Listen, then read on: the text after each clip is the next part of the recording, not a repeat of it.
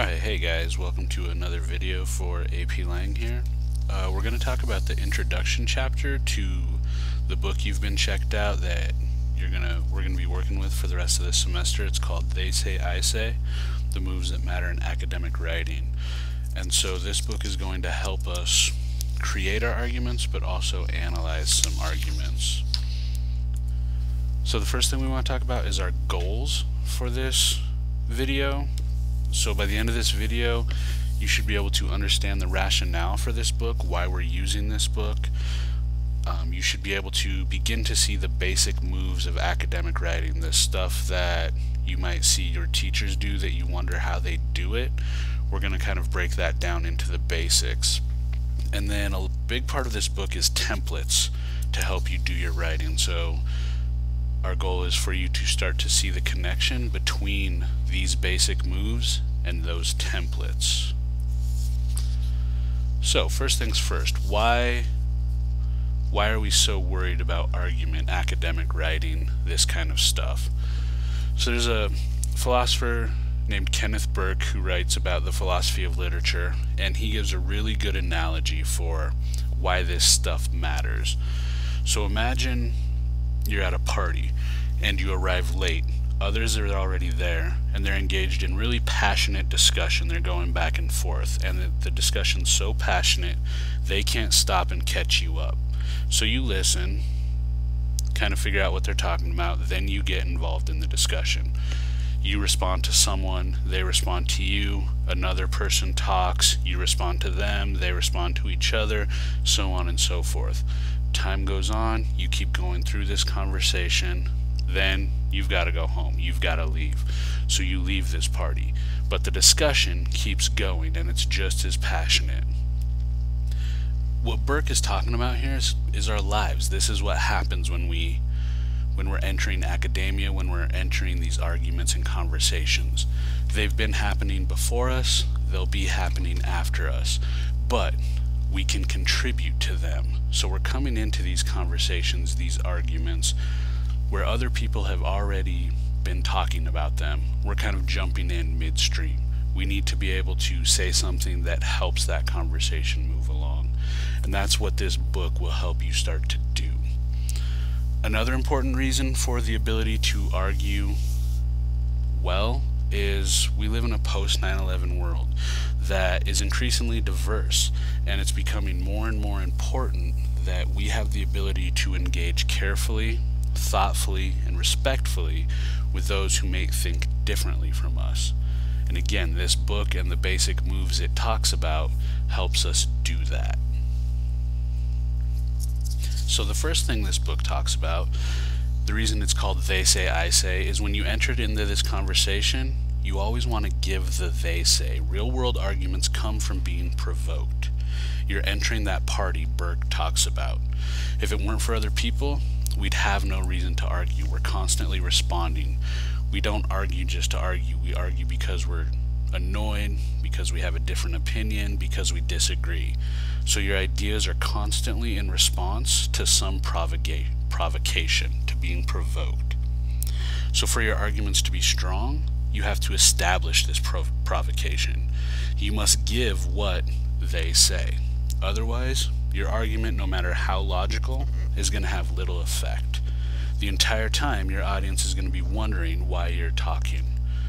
So if you look at the two pictures here, the one on the left, your speaker, the characters in The Sopranos are very complex. He's not establishing what they say, he's just giving the I say. You have to say what you're responding to. So the audience doesn't really get why they're talking. You have to establish that why. The right side, some say that The Sopranos present characters of Italian Americans. Now he's establishing what provoked him, why is he talking.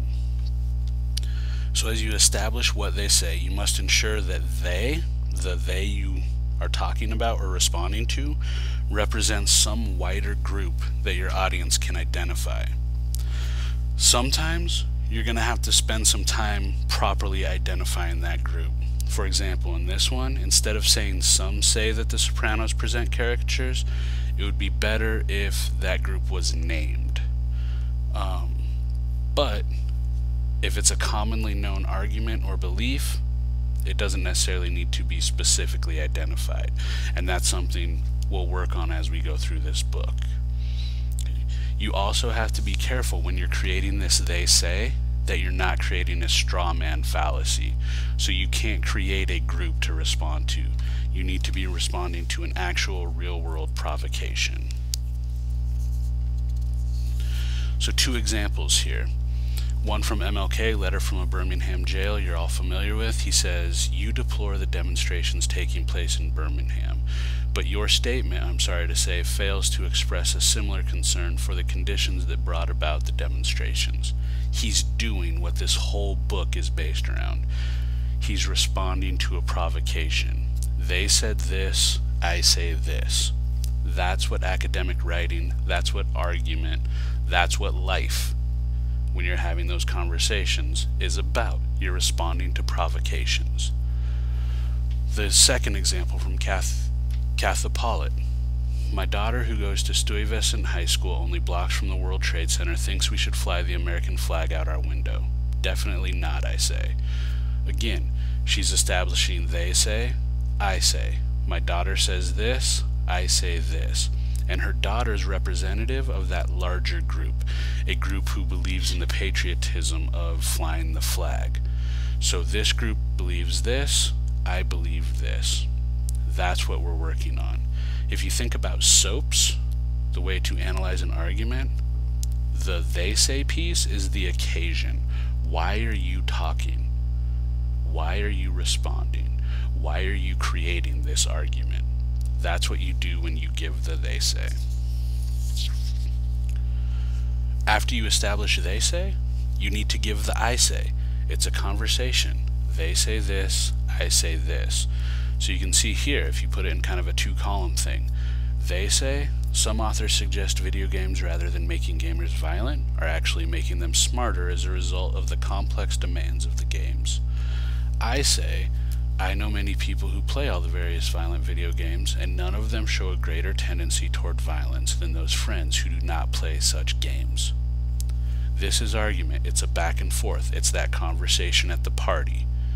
They say this, I say this. They respond this, I respond that.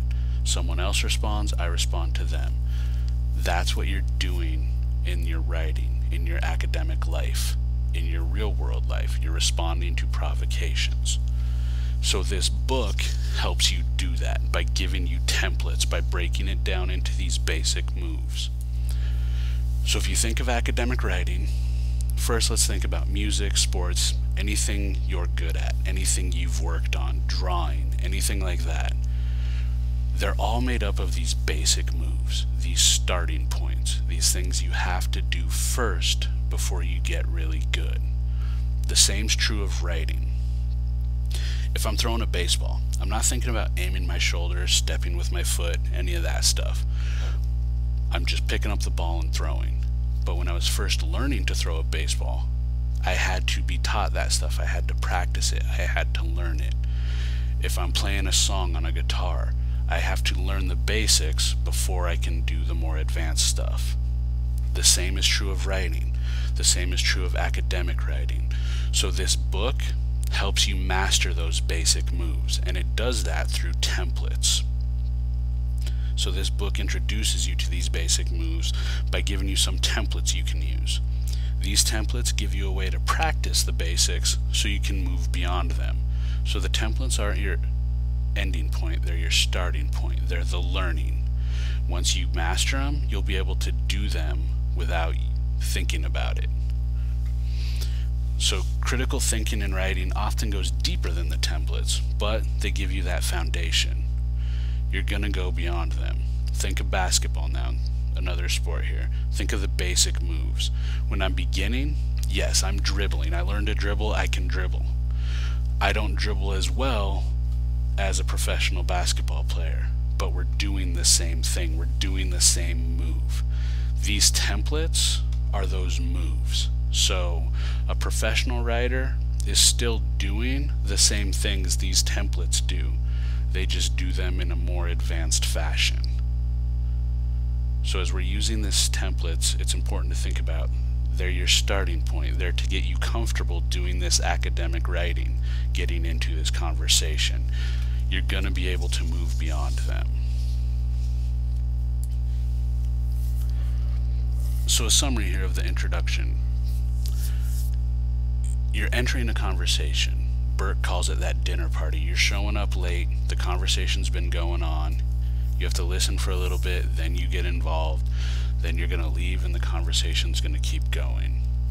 But any argument, any conversation you enter into, you're being provoked. You're responding to a they say. It's important that you give that they say in your writing. You want to master the basics before you worry about the advanced stuff. These templates give you those basics. So we're going to be working through this textbook for the rest of the semester, and it's going to give you a bunch of templates and ways to do these basic moves. You want to master them, and then once you master the basics, you can move on to the more advanced stuff. Think of music, think of art, think of sports. You got to get good at the small stuff before you worry about the big stuff. These templates give you the small stuff. They're going to give you that starting point. So what's next? If you haven't already done so, please read the introduction to They Say, I Say, and then also read Chapter 1. We're going to be working with Chapter 1 this week. So make sure you get that read. As always, if you have any questions, feel free to talk to Mr. Smith, Miss Imamura, or myself. Thanks, guys.